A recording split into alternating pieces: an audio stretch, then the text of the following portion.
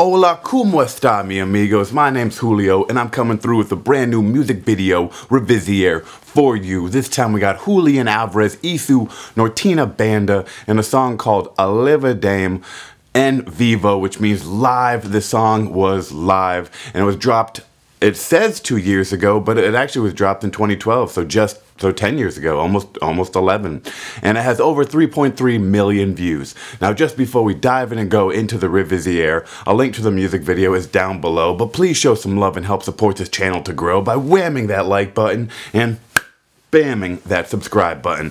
Muchas gracias. And for anyone that wants to know, I make new music video reviews every single day, and I release them from 12 to 6 p.m. Eastern Standard Time. That's right, 7 new music videos a day. And every Wednesday, today's Wednesday, at 7 p.m. Eastern Standard Time, I drop a dope edited video, and I got something special for you today. Well, hey, without further ado, let's get into it. So you got Julión Álvarez back at it. You know it's gonna be a fun one. And let me just say right off the rip, I love how happy the dude is, like just diving into the live performance.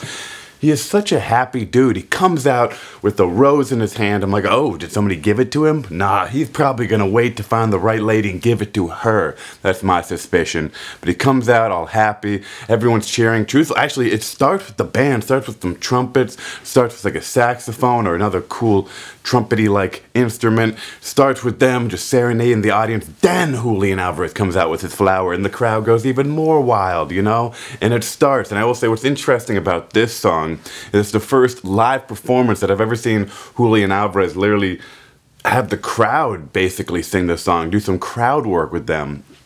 And I thought that was incredibly cool, just how the crowd keeps getting interfused and getting, you know, just like on cue and just there, memorize the lines. Clearly is a very strong fan base. I'm a fan, but just gotta say. And then the whole show goes on. It's like, it's really cool. I think it's a cool performance.